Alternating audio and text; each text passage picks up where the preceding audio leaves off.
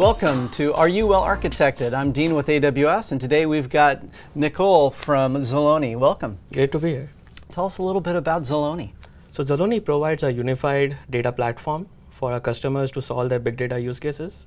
And we have a variety of functions such as data ingestion, data quality, data transformations, and data provisioning. So Nikhil, tell us a little bit about your well-architected journey. So we really started on-premise, where a lot of our customers were using on-premise Hadoop data lakes for their data platforms.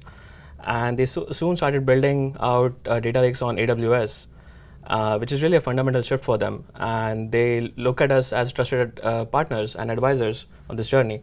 So it was very important for us to really learn the best practices and provide the best guidance possible. And that's really the core of this mission. As you've gone through this, was there like one pillar that stood out more than another as you were kind of looking at what is the value that we're really trying to drive here from a customer standpoint? I think all pillars are quite important. What our customers really want is the best possible deployment model and the security model, and ultimately want to save money. So that sort of covers all the 5 pillars. I would say security is very important overall, considering all the GDPR use cases that are coming up. And of course, cost optimization is very important as well to our customers. Now, as you've gone through this journey and as we continue to iterate on our new services and you continue to iterate on your new services, how do you see really kind of well-architected fitting in to provide greater value for Zaloni? So I think we want our customers to take advantage of all these new services.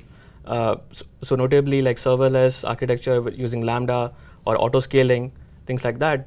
So that's now on our roadmap, really, right? And that will bring tremendous value to our customers. And it has also fundamentally shifted our product strategy and product development to be cloud first.